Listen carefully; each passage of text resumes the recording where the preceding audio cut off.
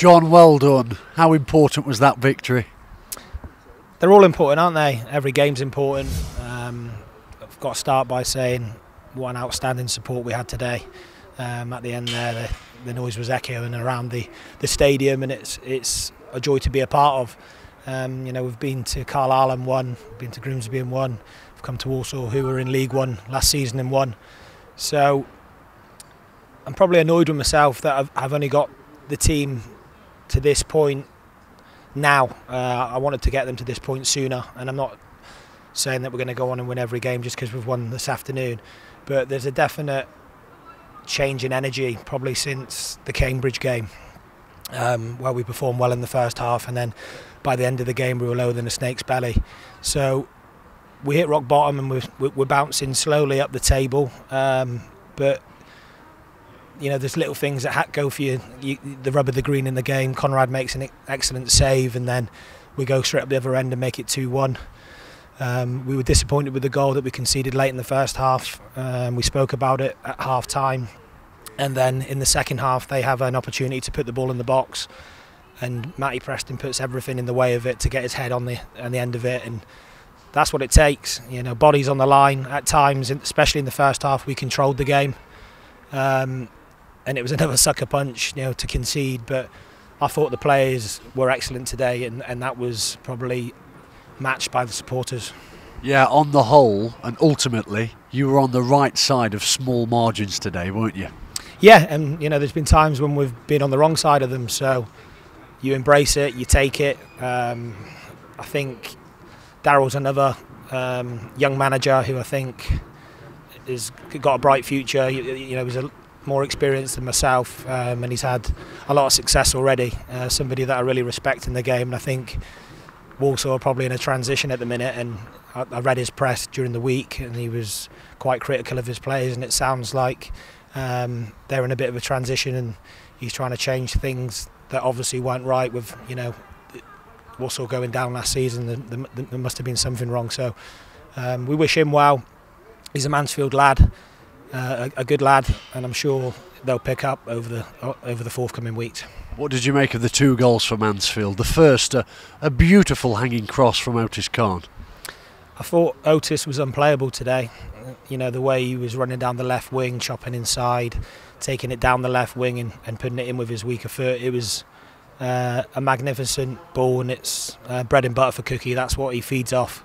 And I was pleased with Cookie today as well, because when you return to your former club, it can be difficult and you can be a little bit too motivated, and I thought he handled himself well today. I'm sure he enjoyed the celebrations when he scored.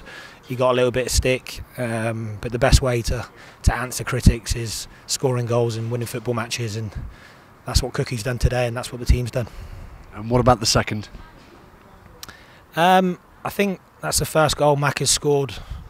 I don't even think he scored for his school team.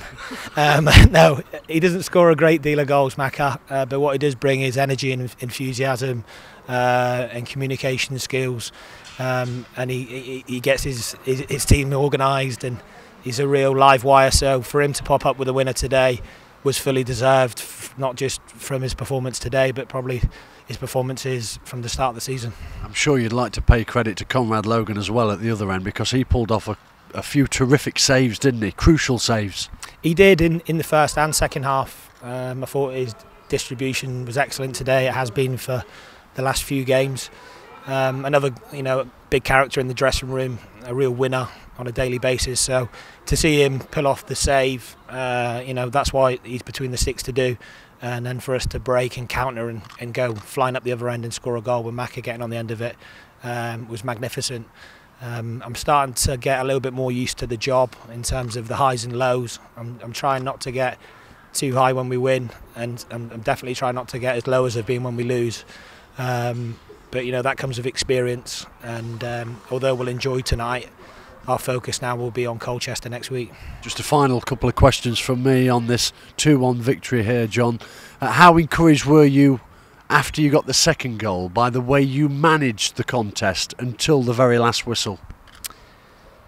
Yeah, I was pleased. We've got some excellent players. You look at our bench today, we've got 4 young players with outstanding talent in Ali, Jimmy, Willem and Dapo, who's on loan from West Ham, but then you've got, you know, unbelievable experience in Bobby and Prezi, and of course CJ, who was in Team of the Year last year, who's struggled a little bit with his form of late, but needs people around him, and he's still got a massive part to play. And when you can bring players like that off the bench, and the group still manage the game the way you want, it's very pleasing, and that's what it takes. It's not just the pretty controlling football that we played in the first half, maintaining possession, but it's also putting your body on the line like Prezi did.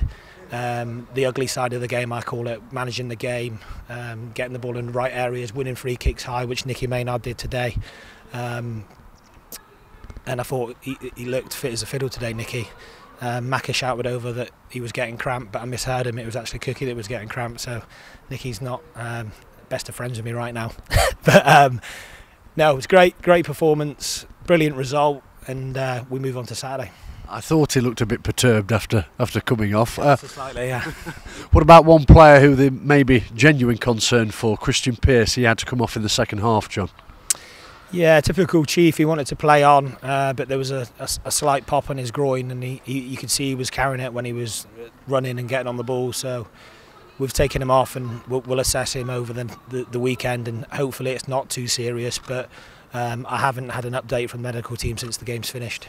Very finally, I started with a similar question. I'll end the interview with this. How significant was this victory today, John? Like I say, I'm not going to get carried away. It's a win away from home. We've had some good wins away from home.